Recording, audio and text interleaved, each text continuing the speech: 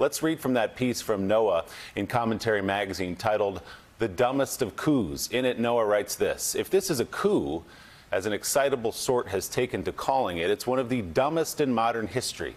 What Trump is sacrificing amid these desperate efforts to cling to power is one of his best political assets, the perception that he is an effective pugilist in defense of what is his and therefore presumably a strong advocate for his constituents.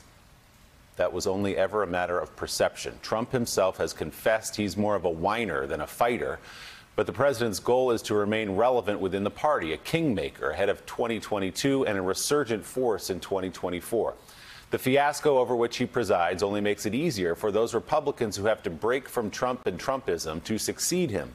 The Republicans, mounting a hopeless last stand, are sacrificing their legitimacy and honor in defense of a hill that is already overrun." So, Noah, the fundamental question we've been asking for a couple of weeks now: why? Why do Republicans continue to stand by and watch what Donald Trump is doing?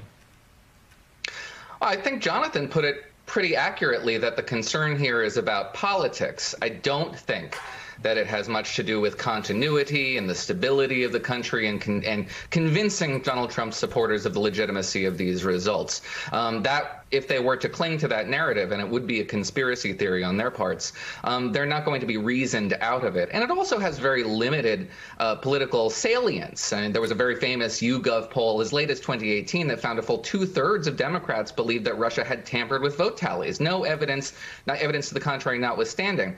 And it had precisely zero legal impact. This is all about maintaining control over the party. Thanks for checking out MSNBC on YouTube, and make sure you subscribe to stay up to date on the day's biggest stories. And you can click on any of the videos around us to watch more from Morning Joe and MSNBC. Thanks so much for watching.